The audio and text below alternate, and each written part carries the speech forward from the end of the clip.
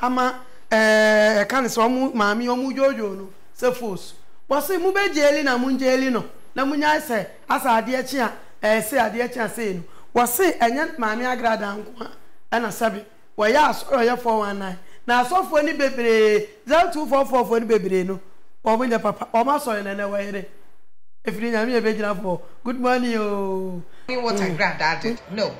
But if you have not finished doing your investigation, won't come nipa. One fast kind to be minimum. She's entitled to bail. What I say, one fast kind to be minimum to minimum. Why this everyday remand? Mentiase. Asam no yet da one more boo almost so. Where 10 sana heading. Yet near here. What I say, and not grad out, not grad out, yet grad out, yet not grad out, and where that. I reminded no, I reminded 3 days. So it's not Friday and then Thursday. Or it's not Friday, no, but Uncle Monday. No. Friday, they been once something show and answer what's happening. I don't get it. Honestly, it beats my mind. I mean, yeah, and there may be some way, somehow, some kind. I say, we just want to punish for punishing sake. And maybe I say, not on the baby. What I say, no, what causing the pan that kind of. It doesn't make sense to me. Deal with the issue, bro. You know, shame. What you are evidence or the courts not starting yen juma. What you are evidence. No one started a process, not court yen juma. Who back out the non swag Canadian. Well, but Namian Gray, ye fear grad hour. One total audit of pastors. Most pastors in Ghana are 419 pastors. As of one baby, 419, as of friend baby, it's a grada. A lot of them, not all. It is not all, but a lot of them. I have 419 pastors. Woman, the Yahoo did the ye, the Yahoo, and the pet near Marcus, yes, I did try and walk out. May who say, I quite sure they be no, and may who say, yeah, quite sure they said, Jimmy. What's the Mitchell? Woman, may who say, Sabby, Jimmy. Again, may say, Moo Jelina, Moon Yelina, man and the baby. So, because look, Ghana for now, tell me, I dream doka cry movie. I dream more. It's the lights of our grandma will always come us. Every day they will come us. Messi Bebre Noir. They are in church wearing a cassock. Yet they are almost saying attire. So for Nibi, she's a cassock because almost an attire. Quite a before will be bua faso. Dear Sinifia Japan, they go and check where the church pastors live in Ghana. Because check here so for how they started life. And where they are today, and where they live in Ghana. Now, members of Moko Ashoyno, who check it, do one Ashoyno, do was scanning here for the middle income status pastors, middle income status church members. Check it here for a boom. Any crime of us or Mubu here for. Crime of us or Motiti and to me, and who know the way forward so that you bet me, ye never be. There to me, I be a man. Check that record. Nana ya Brefo and someone also the RtvGhana no science. Any papa con and any abua. See was so my biomunya. Na Ghana for million pet. Abusia for some bakaya. Ghana for a year, say and I grad to Kremu and Wobun Crofona and Melanie Yaduma. Ya chain and so swa. Ya uncle for Kroya. Ya sounds so complaining. Sarana, Makajaguminko. I never. Nana ya Brefo wakasa na waka asema waka ina de anka ne kwan so ana but you see I disagree with her in some certain aspects. And yes asema waka ina in dimu. Now you should know sir, yes a woman say Umrani say every offense is available apart from murder and you try to do a coup and available but depending on the magnitude just a court nature wants but you see it is the prerogative of the court. It is the prerogative of the court. Judge in bit me asha one seminal as a member of bail. At times denial of bail does not mean say yeah multitude. It's for the good of the person involved. Obi o ha ujan in ade be che obete yes wo. Go for bit me ekunu, ono abit me ekunu ho. So it will be safer and more secured if you are in the hands of the law. Etobe bia ye de okoshimanya a punishment, but ye de wusie tin ye be ya nipa bi ani wo so a ye ntimi enkope kwa emfa kwa bone nso enkodi yenkokun wana yenko hantel. Enti most of times ye de wusie kakra just to tame down the waters. Ebio oyeneba once etobe bia Ghana ye nya atwom dodo. It says any all kano. You see Debia, asem ba kutimi ba. Ane ba oben nante ho a enkusiaga. Hwe when you travel to set traffic offenses ne ada yi. Ane ba call ya instantly. Judge ne your ball, your friend is in charge. Even in some countries, anajo kra ye court. Anajo or your overcock judge or her. I think Georgina Wood time or something, she tried to initiate such a this weekend court in City Baya because assembly or honor see the court na partial. And so yeah femo hanmone de entesa because unma unkofo to me or more than 10 gods or mono they are untouchable or mono yenko mwasem. Now the issue they said there's an issue about this agrada. When you are somewhere, you differ, I mean, and you may be a honor, you go slow. In as much as we respect the court, their views and more mutu, but in your may be a honor, we need to fast track it. Okay, yeah, the fast track court in our by sending away a honor choir in some bed, you have a contempt in your mind, so still. However, and to the beer, wouldn't mean blame me court, no. The prosecutor na case in Ukraine in some na die court to crown or look at the issue of Nam1. Or look at the issue of GN Bank. Look at the issue of DKM. Look at the issue. Almost sign your money in a basin up to now. Or more some young Kenya. Or more properties crab binding in Sato so crab bind or anybody a guhon more air pro. Then you ask yourself, what kind of country are we in?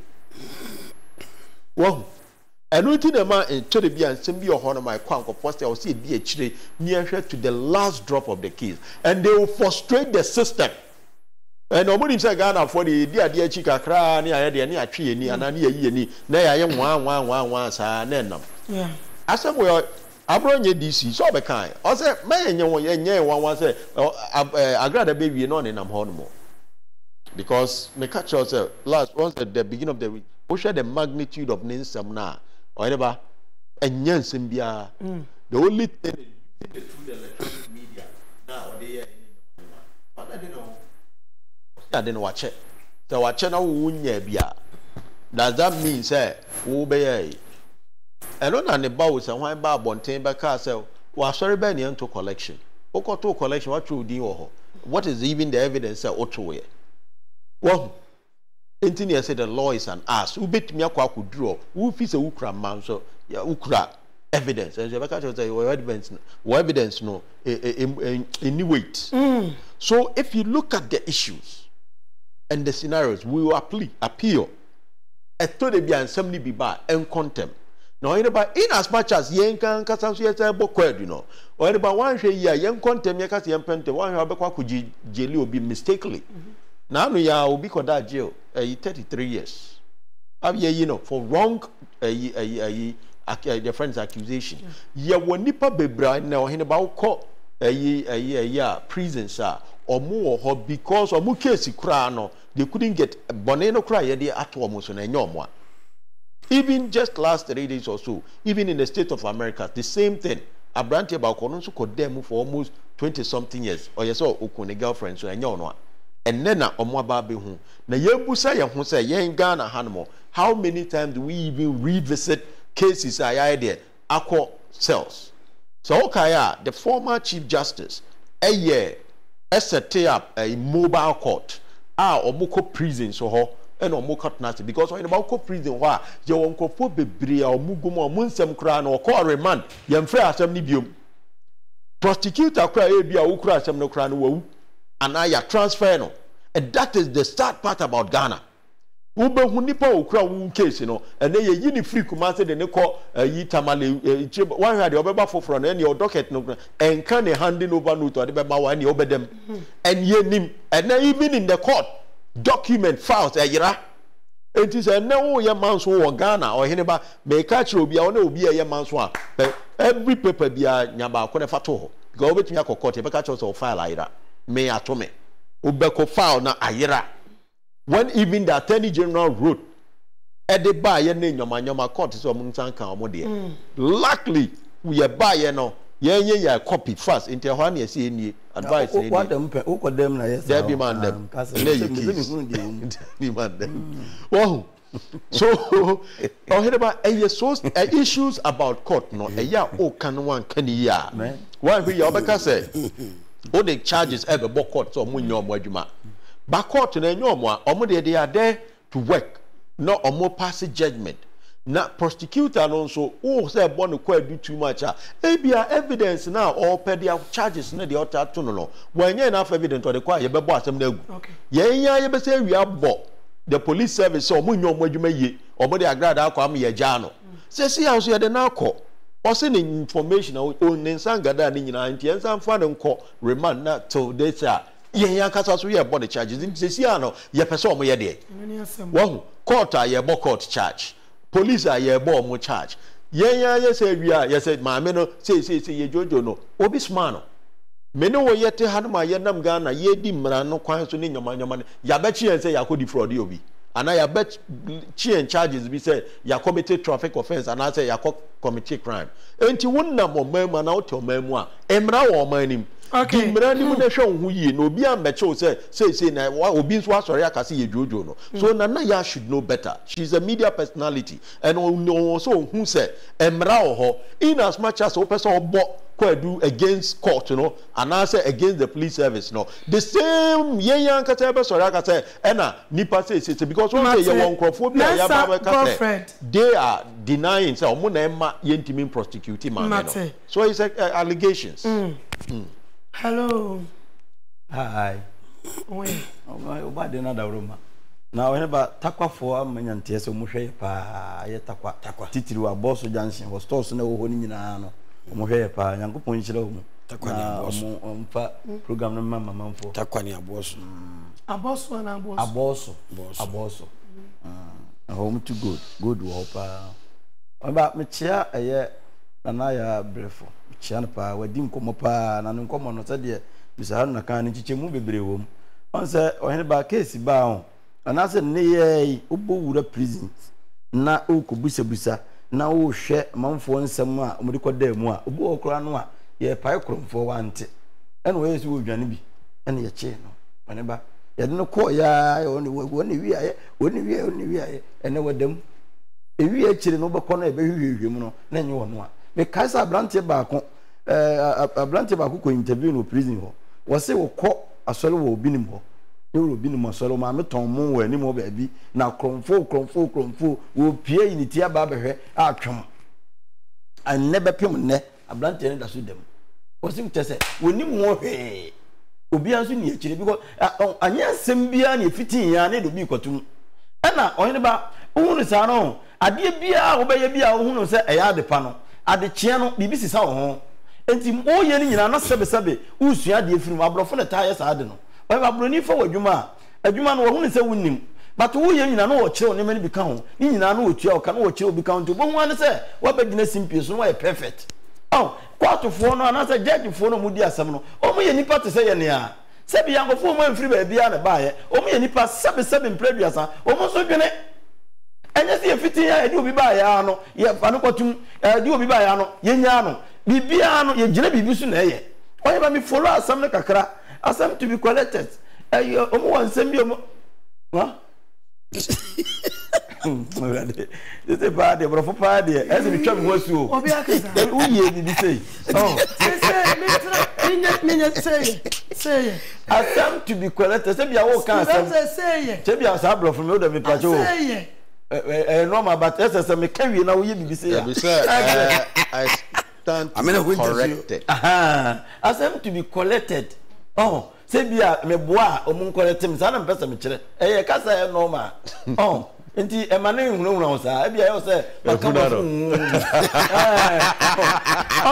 mi follow asem no me te se ye ma report bi kura se police fo no ene rezi bi se there be ye jana emwa because e bia nke ye jana emwa e di asem a ya ma TV no letter say bi omo provide bibi enema bi omo betimi da investigation up to now bibi amai oh sa bibi amai no ye jama ministry anu a obetimi akochenyi sa anema no ebi eno da nchen a amafo ni abrise sie ye mfa ntum odi agora odi hwe court won sama court tama ne baba ko se no sofo bi ye interview no wo kasa hweso bi ato afire kire wo atennie koso se eho no kwanto kwanya ebesi si jama ministry ana se sa abrante ya wo ye se wo hye no betimi abonaku no oh entinyi fiti ya na edo bi ko ba bi edru tem bi a ye boni pa ho ban e wo ne namu ho kwa akodem no e wo no an ho ban bo ene ye de bo no so enti ya ma edru tem bi a ye nyi nkrofo no nsi bone saa ye won nkrofo bo adu ma no si bone but judicial service ho no se wan hwe ye na se wo kasa na akwa se service impreduasa o munim de mu ye bi sei ye besere se de ya kan court asem ye nwura mu bebre saa na ye mfa ntum ye be gya no nso ye nya no e ka ne sa wan ka ne ye and ye wie sa ka sa Ghana mranya adu oh and at the same time won so kura no ba bia wo no oben emrem oh we obi a waje adwuma we na cha wonimu mra e kwa fa so di nipa tum enti sebe wa wunua na se ya che no ene ya hwe ase no de no tum na bia be 10 years ye kwa hwem na nya no kura interview abaye nya interview ketwa obi tika mu na se bia ya che car no fort wom ye se ma car na nkoye yi o mama car ho fra be passengers no na ye be de ya kwa kodu na u de mu ye apolice fo enso bia na car na tie kwa no ye he na we wademo kwa na wiri ne gba na mu nso a eno so ya de oh ya yenya abotre won sem bi ho enye ni perfect ya no wo ye bibi yenya abotre oiba mesre asema ba yenya abotre se ya de no tumu a yenya abotre ne yente ase si ye gya no nso a yenya abotre ne yente ase because ye ne ya mra kuni no ena de mpanifo bi akotra ba bi se ye hwehwe obi asem mu ne yeni nasem mesre ne bie kwanzo ni tina da bia ya se court yenke anuntum court yenke anuntum nya se obi sebe ye kokon anuntum a wusiro obi o da bi ye ne na bitum ya ma wo mu ntie hwe wo mu no mu ni asem no na bibia ba bia da bia ne mfanto de tosom ye no hin ba wo ka asem bi e me de pa se o kan sa asem no he hin ba ene ma ye koso ye me ye pra ye bu ye pen ye bu sika ba TV suoi e bia ba asofu bebre uyi Ghana asofu a keterese na ye kaka ye ne ye keterese ododo no wa na ese no ensema kase branama ye wusei okwana wi wi a wuntim meka oh enti se saade we pa no se no pa no mugya se wo ya azan wo asofu die mu na sefo a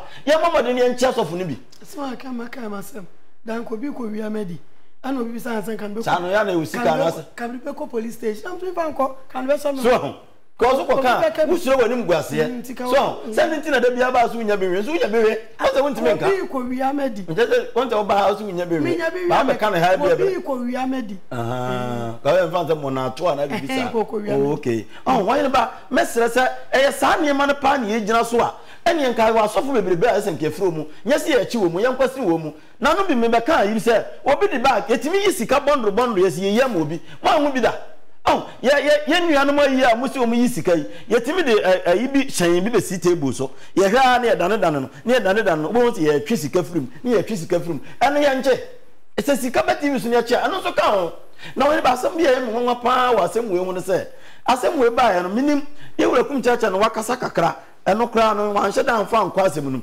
sofo bia kana no atum efomo ma na ye Kristo ni wani ba ma na ye Kristo te se wo ye Kristo ni efomo da bi o Kristo so no wo so no ma me na ba mu bi wa ba mu bi eye sika no wo ba gina ha wo mu ana ni munyam na wo ba gina ha o mun kasa ni ehun se ma mun kasa wani ba mo mun kasa asofu ni bi nkasa na ma me no ye sofu djuma ma kwatu wo mo mun kasa ade o mu ye no munya very careful se de yakoso na ya na asa nyero makasa bi o mu makasa bi no no so ye sofu si e se de ye hye na sofu no sa na ye hye asofu bi nso asofu ba ku bi ba bi na mko atake ni so nyai ya chi anko ne di ka che no asofo ne bebre ya ko manu atum empenifo asofo akuku dam wa nyina ko manu atum adwuma mu ye nso ne na adwuma ye pe entimo ya mfa ne ntum ne ntimo ya fra ma be amode me ba wi ase Ghana ni sofo bia ne wasese Sky TV so o mo yes ada wa ne ba me si me hu bi pe oh sofo ya no wo ha o pese me keka me se o mo fo manu ntum ne hu ba bi o mu gyina o mo fo manu ntum ne hu ma be mu gyina ne di ase no wi ya hu ba bi o mu so gyina ade no maka manu atu nti sofo ni kromu a mo yo ko sofo ni a che nti sofo ni kromu a ebe di nko weti atu ba oye me hoye pa ifo so galamsey fo no ti mi se no mo mera awia ne ni nkomo galamsey fo no omo mutu galamsey no sa mo se kra case wa akata galamsey no so me na ko fa nka so bia nka bia ko ka galamsey asma ya dai fa pani bu baby me kuro jamna so wo hwe right Accra chimota oso obere meduane nti ana ayi abrante na ya former worker no so wo hwe wo chia nyina ya jene so hwe e kira de ni art media nya sam keto ha be go su apon nyina ba matete ese na boache yam kwantaka se hene ono so beba no katache pa wasa katache pa ko mane no no jamna sam na meka na papa no da hokwa na boache yam ani eduru ha akọ pension wa bem se go so ma hene go so baby o tumfo betwani akọ pension o me ese go baby mama invite man invite mo mrabi fafe rampani bu baby o e pani se ada woni me nya adwena se maka nbi asemo kan se ensisu mi me boyfriend wo wa na asem ti so ha me ma hye me se me no amu bi ba me cha kisa se de ne wosi ni yamusu anu abedina to won se mesimi ti ase fafe pani se jamse de e hye agufuo na sa de wo huru me huru no huru no wo yesa huru me what is here wo yesa onmunyamfo ade Thomas o fago bufu pasa so America sa Harrison Boate wo bufu pa wen fago no wa America fago wa America bro no de me say bi dine no wo tell me say yes America no mbekuta say di no fefe empani bu baby empani si ekuro entutu baanu nkwa na yo ya tie tufu atie akuya mo adwo mo mini da ma fefe titiri na mposukuro no da wona etutu se biribi no nzo bente oya yan kwasam no so ekuro ya ntu a o se nwansana no enzo no yeah bu bere be tu mi amini so na be ka oya sa so dia mango be si so mi so ho oya sa so fo se mo so fan cosmetics atumo danfo o mu bufu pasa o se na ka cha so fo na o se bread no that is a cake in the fridge. Try crack. So far no. Say be anya ma. O dem dia dana na san. O tie pa. So far no wasumo.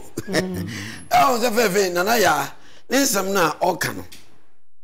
Me bisa ne say sabio o jam na osre no. We do o jam no. O jam no.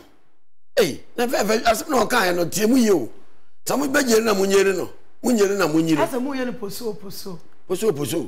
Na some biba mbani bu baby say opentem bu aten da oyan fo so ai also nya abota hwehwem woni hwemu obaka wo dia so di bim what you say he no dan na so fa di asem no o dan me nya yi dwa ha ya na ri atia oh no ma bi wo yen kasasa je say juan pa say ye no nipa na ne nuam po na asem say ato no ye de dia ko na ba nti obaka sa asem na na o da me bi say won me bi say ana o ka say wona me no di nkomo oh ase mo wa sha bufuo anka fa la bent me mo ma bi salama so je one nipa na se nnuam pokura na sa asem na to no ni di akoni aba anti ko bi gina ka sa asem na na ya bi nya abotre ma me na se de na asem atu na ni ye gina so bono so bo ni se bebre sisi bebre ama ni pa bebre atretre mo sa positive fo so ase se la positive fo ni mo masem ka ana mo ni mo adwuma ni ma me no se bebre nti o ya aba no omo hwem